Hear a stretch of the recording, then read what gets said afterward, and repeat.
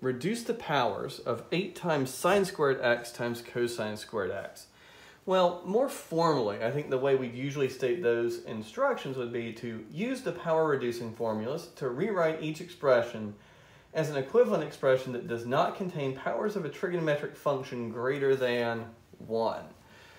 Informally here, reduce the powers. Well, I'm going to start by using the power reducing formulas. Now, 8's just along for the ride for a moment. Sine squared x is the same thing as 1 minus cosine of 2x over 2. And cosine squared is 1 plus cosine of 2x all over 2. 2 times 2 is 4, of course, and 8 divided by 4 is 2. So here early on in the problem, at least I'm rid of some fractions. Well, I still have things being multiplied together, and if I think about how those multiply together, I definitely still have a cosine squared in here.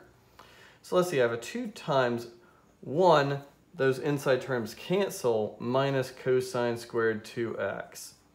And I could go on and use a power reducing formula here on that cosine squared, but I kind of want to be sneaky and remember that 1 minus cosine squared is a sine squared of 2x. And that way, well, I just have one less thing to worry about.